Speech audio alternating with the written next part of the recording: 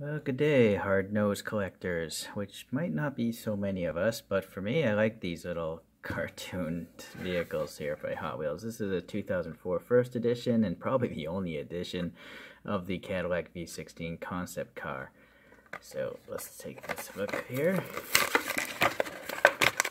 I actually have the normal casting of this car, which I believe came out the same year. So I'm gonna do it. Man, what's up with this thing? I'm probably gonna do normal wheels on that one. Not sure if I'm gonna do the same type of wheels on this because, right, this is such a cartoony car. Oh boy, yeah, I'm not even gonna compare it to the photos, but let's take a look at these details here. So we got the giant, massive Hot Wheels tires here and wheels here, and then like probably the medium-sized ones in the back. These guys do roll pretty well because of those large wheels in the front, I guess. And then the vented details are nicely set in. They're quite deep. The front end headlights are well defined, sticking out, and then the grill's really well defined as well. Deep details there. Some vents there. Can add some paint. Yeah, alright, so very nicely defined grille there. Huge, massive hood. Unfortunately, the casting part here is really messy, you know, too much metal flowing in there and not trimmed off well. I'm too lazy to repaint it though. Yeah, the canopy is really, really shallow. And then the back, nice. We got some taillights and the third brake light printed on, and then the exhaust are chromed like the real one, or maybe the real one has billet aluminum exhaust, and again, pretty deep recesses. So tiny little canopy, of course, and then it's a chrome interior because it's tied to the front and the back pieces as well. So, all right. On the bottom, we have the standard stuff, probably Hot Wheels logo, what it is, and then copyright date, riveted together. Yeah, so very cool. And yeah, I guess I'm not sure. We'll have to see what kind of wheels I come up with on this one. And we're back here with some wheels here. Yeah, I had a problem with these wheels. I decided to blank off the air openings.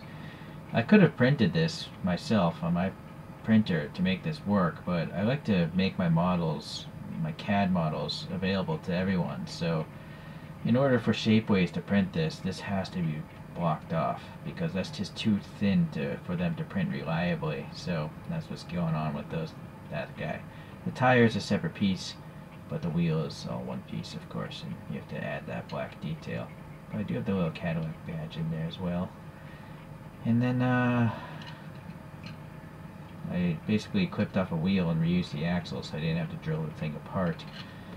I actually had to print this twice. The first set of wheels, for some reason, I made a mistake and the tires were really small, so I made them again, but you'll see it doesn't want to roll. I think either the axle is bent. Yeah, I think my axle is bent.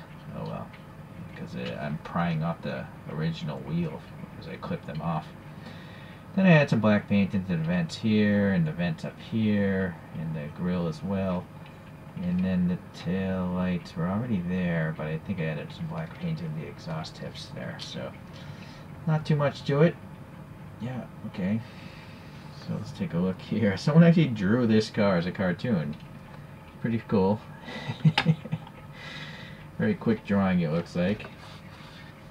So I don't really have true 64, but I do have this 187 scale. This is a Rico model. This is quite old. I mean, it probably came out around 2003, this model. But look at the detail of this thing. Look at the interior. Notice just, look how the gauges are silver and black.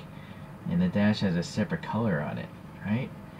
So, that's very often, again, why I get really angry at a lot of 164 companies being so lazy and not adding a lot of details that you can get in other scales. And these Ricos weren't very expensive. I think it was probably like 15 bucks back then. So, and well justified, really. So look at the Cadillac printing on the back. I think, is that a license plate? I don't know. Can't tell.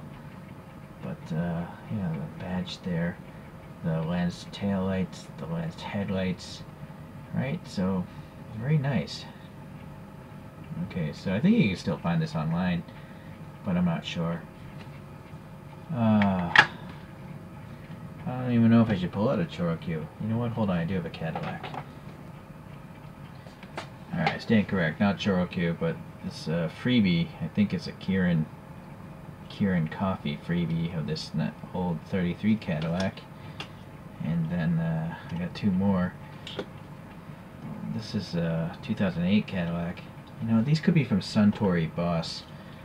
I really wish they would say who made these on the bottom. I don't know. Here's another freebie 67 Cadillac.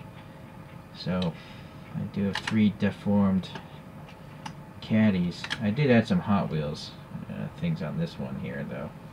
They're not Hot Wheels wheels. They're designed for Hot Wheels. You know, aftermarket rims you can buy on eBay. Okay, so this Hardnoze is definitely really strange in its proportioning, but it's kind of the charm of it, I think.